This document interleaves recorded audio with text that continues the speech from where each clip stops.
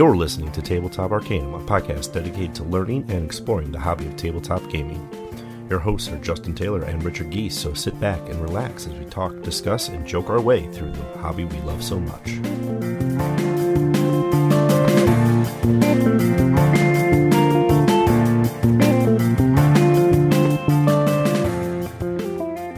Welcome to the Neon City.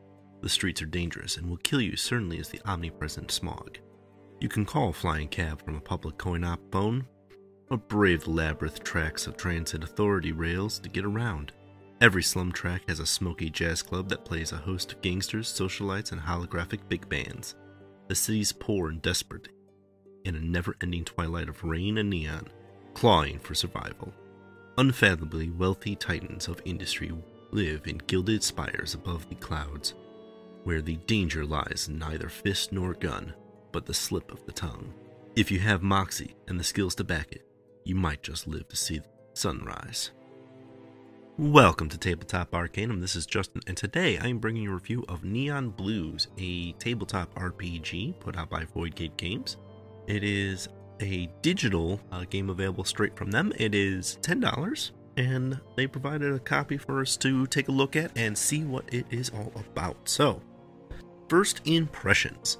Neon Blues gives you a very noir-esque feel for it, but also that slight sci-fi neon, not quite dystopian flavor, and the cover art and a subsequent layout of the book really does try to lend into that theme.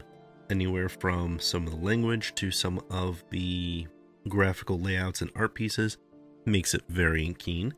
Another thing that caught our attention right away was the simplicity of the system. It is a 30-page rulebook from cover to cover, and realistically, about a third of it is already used as a sample adventure story, and the rest of it is really just enough to get you going and enough to be dangerous. Now, Neon Blues, I've got the vibe of this one as more of a noir detective in a sci-fi, almost Blade Runner-esque style setting, but not quite as desperate or dystopian, but more if 1920s noir film was just put into the 3230s. So let's talk about some of the things that we enjoyed around Neon Blues. Ultimately, the simplicity of Neon Blues lies into its system that pretty much everything is done with a dice pool and potential upgrades of D6s to D8s, but keeping that 4s and 5s are successes, 6s, 7s, and 8s are critical successes, and that you can use 1, 2, 3s as failures, even critical failures, and just kind of see where the dice fall to figure out where you are on the test difficulty. One thing I did appreciate quite a bit is your damage is actually damage to your actual attributes or stats in this game. And while you have your 5 stats, they are also your health. So as you get wounded, your ability to be as good as you were starts to dwindle. And I think that is a great way to keep the system simple. Also a way to not have an arbitrary hit pool or anything of that nature, and really just take it as you're taking damage to your own ability to do well. Not many RPGs out there really gravitate towards this. Most use that hit point arbitrary system, but realistically, I feel this gives you a little bit better gritty detail for the flavor that this game is going towards. Likewise, to keep it simple, they only have a handful of skills. They only keep it on a very light level. The only major character customization is what sort of archetype are you playing, and gives you a little bit of a perk and negative and some items for yourself to start with. You can get up and going in a system like this very quickly, which is another great plus.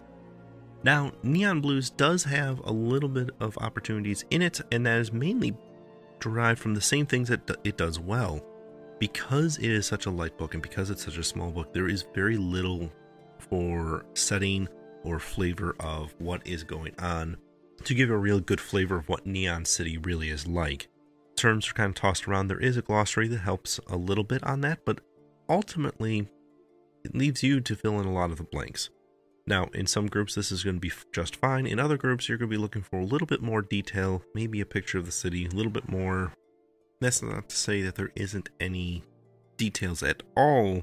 However, the page and a half or so that does try to go into that detail only does it at a very surface high level touch.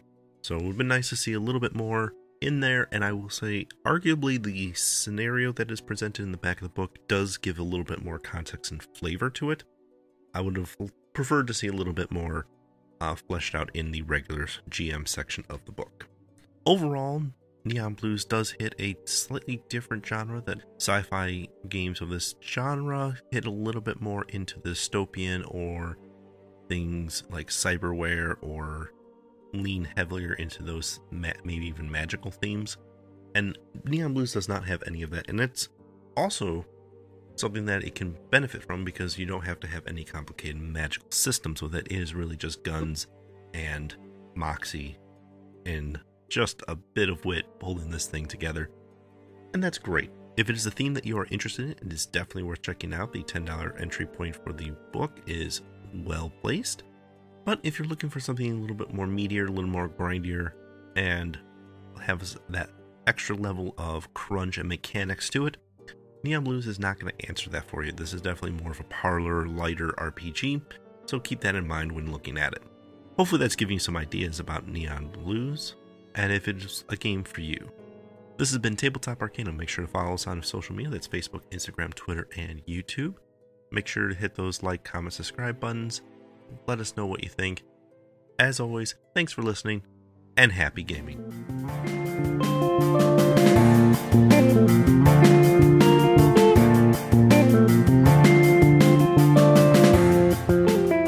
You've been listening to Tabletop Arcanum, produced by Justin Taylor. This episode is hosted by Justin Taylor. Mixing and editing by Richard Geese. Original theme by Paul Moore and Issac Gilbert. Check the description for this episode's featured background music. You can follow us on most social media platforms. Be sure to like, subscribe, and follow, and leave us a review if you would. As always, thanks for listening.